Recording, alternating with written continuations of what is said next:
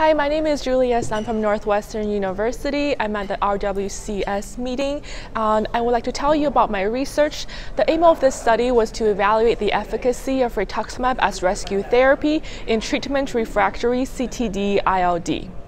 We identified patients with a diverse phenotype of CTD-ILDs from the University of Chicago ILD registry from 2008 to 2018. These patients fell into the following three groups based on the treatments they have received, which includes prednisone alone, a DMARD plus minus prednisone, and lastly, Rituximab plus minus a DMARD plus minus prednisone.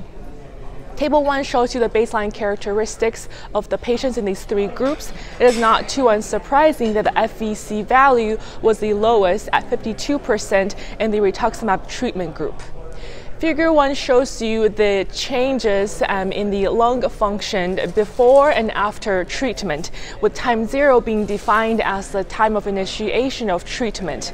As you can see here, amongst the three groups, starting from time 0 and going forward, there appears overall to be a stabilization to slight improvement in the FVC, or forced vital capacity, in all three groups, with the Rituximab treatment group shown here in yellow, showing the most amount of improvement in the FVC. Based on this interesting finding, and then further looked at the treatment group of Rituximab group in more detail.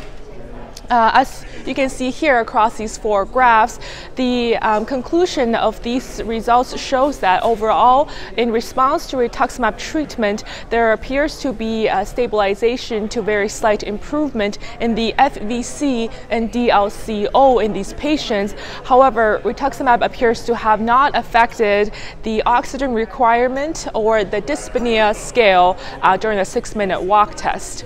In conclusion, these results suggest that Rituximab may be an effective rescue therapy in treatment-refractory CTD-ILD patients, and begs the question of whether Rituximab should be used earlier for these patients instead of waiting until using it as rescue therapy. I think further subgroup analysis based on gender, race, as well as the underlying CTD diagnosis would be very helpful, as well as a longer follow-up duration. Thank you very much.